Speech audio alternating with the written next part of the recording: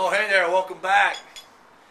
You're just in time. You remember last time you were here, we were working on these Newel posts. We got them all prepped and ready to go. All we got to do now is get these base plates made up. So why don't you hang around while I get these things welded up? Then we'll take these Newel posts, load them up, head on up the hill to get them installed. All right, so first things first, you can see we got our plates cut.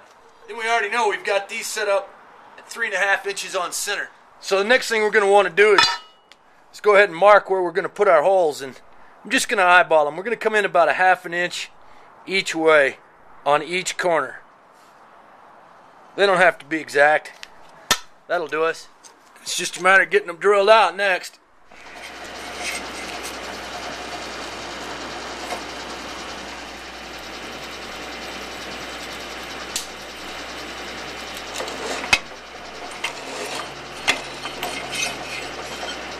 Yep, now we're just set up to cut our all thread.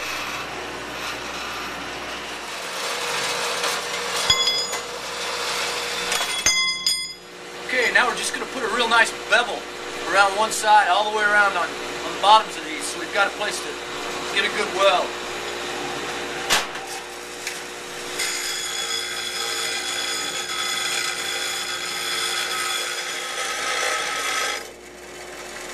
That ought to do it. So the next step is to get these set up, and we want to get them perfectly plumb both directions.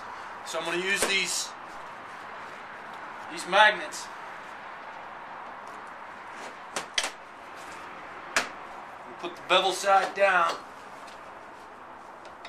About like that. Just make sure you're on your marks. Then we can tack it and weld it off.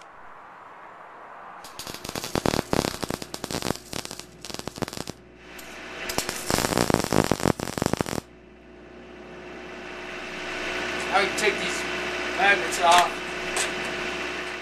Alright, so we got this thing spot welded, or tack welded, and before we weld it off, I want to check and make sure it fits real nicely into those holes we drilled on the Newel posts.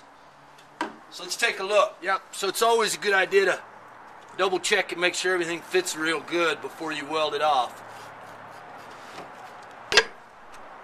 That's perfect. So we'll weld this off now.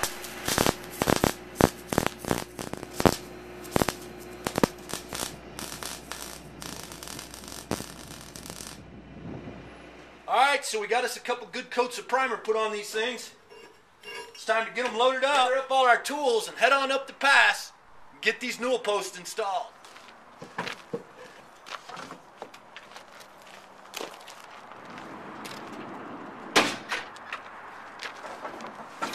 Alright then, I'm going to head on up to the job site and get these Newel posts installed.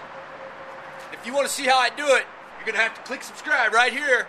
Come on back next time. This has been Mitchell Dillman with LogFurnitureHowTo.com. We'll see you again next week.